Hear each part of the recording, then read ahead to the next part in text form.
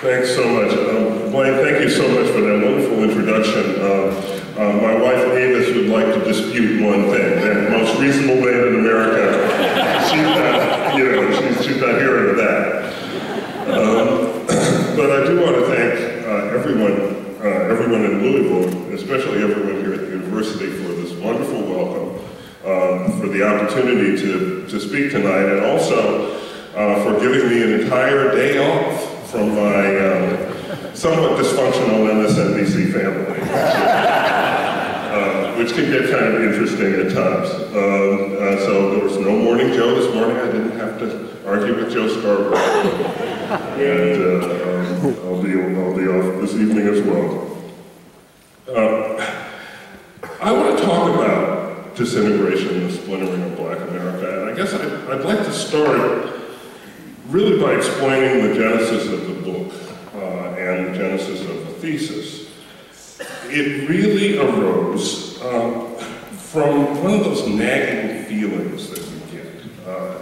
I just had the nagging feeling that to the extent that we talk about Black America at all, that we were talking about an illusion. We're talking in terms that were archaic.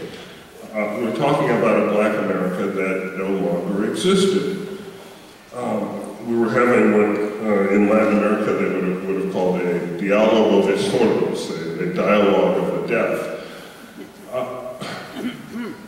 Because we were talking about Black America as if it were a unitary thing, about which you could generalize. And that just seemed to me empirically not true. It seemed very difficult to generalize about nearly 40 million people. Black America was never a monolith, but it seemed to me increasingly diverse, economically, in terms of education, in terms of how and where we lived. It just didn't make sense. Yet, number one, there was very little talk about Black America at all. But number two, to the extent that we did talk about it, I thought the conversation seriously missed the mark. It was a conversation that still assumed that you could talk about Black leaders or Black spokesmen or spokeswomen as if any one person could claim leadership or to claim to read the minds of 40 million people. So I started looking at some research and seeing what had been done in the field and kind of testing out this thesis. And I began to think, well, maybe there's something here. Maybe this could be a book. Then in early 2007, two things happened that were very important to the development of this thesis and ultimately to the book itself. The Pew Research Center, which does some marvelous research, did a poll, a nationwide poll of African Americans. And they had all sorts of interesting findings in the data. It was a very large sample. It seemed to be really first-rate research. But buried down in there was one finding that I just thought was amazing, and it was that 37% of African American respondents believed that Black Americans could no longer be thought of as a single race. Now, I have no idea what that meant. I just didn't. I still don't know exactly what that means. But I knew that's got to mean something. That's almost 4 out of 10 people, and no longer be thought of as a single race. That's weird. So there must be something there.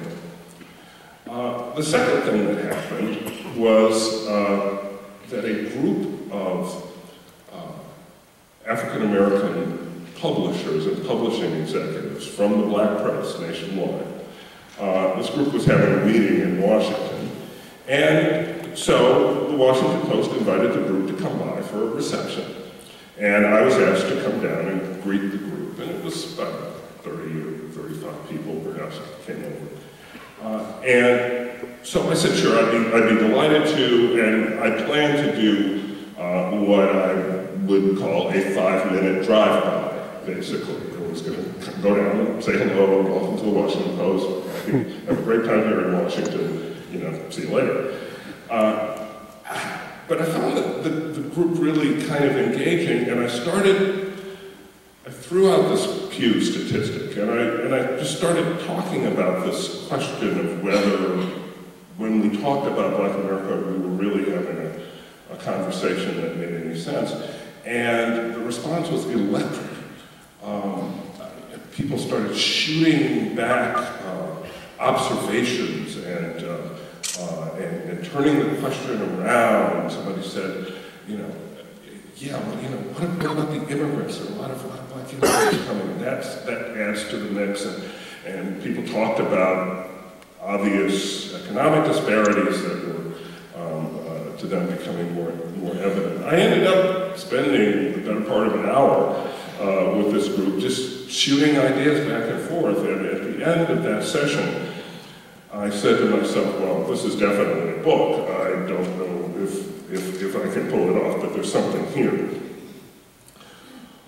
So I got serious about the research and really dug in and started working on a book proposal and talked to my publisher, and we decided kind of what we wanted to do, and then another thing happened in 2007.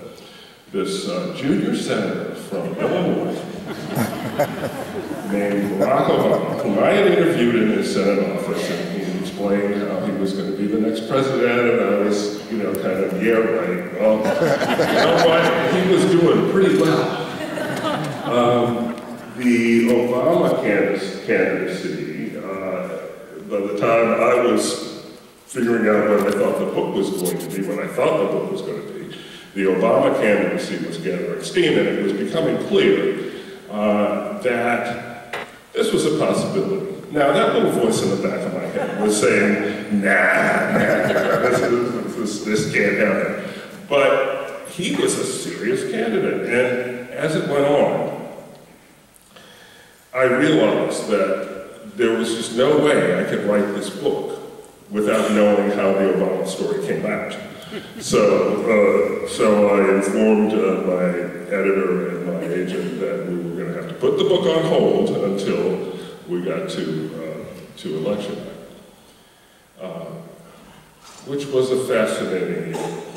On election night 2008, I was with my dysfunctional MSNBC family at Rockefeller Center. And I don't know how much, whether you recall, but it was at a point where it was really dysfunctional because Chris Matthews and Keith Olbermann were the two sort of alpha males at MSNBC. They were not getting along. There could be only one. And so we had survived the Democratic convention when I thought they might actually come to blows on the set. But there was still a little tension on election night. But that soon receded into the background because it became clear very early in the evening that this was history, that we were witnessing history. And at a moment I will never forget,